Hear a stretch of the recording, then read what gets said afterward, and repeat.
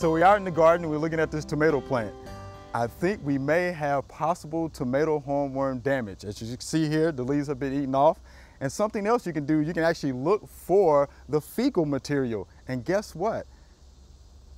There's some right there. That lets me know a tomato hornworm is near. And there it is, the tomato hornworm. As you can see, the horn, hence the name tomato hornworm. It's been doing a lot of damage here. So this is what we're gonna do. We're gonna get out the sprayer. It has BT product in it. Javelin, a dipel is what you can use. Again, the active ingredient is BT, Bacillus thuringiensis. Make sure that you spray your tomato plant, get good coverage. And what happens is the tomato hornworm is gonna eat the foliage. Once he eats the foliage, it's gonna give him a stomach ache and he's gonna die.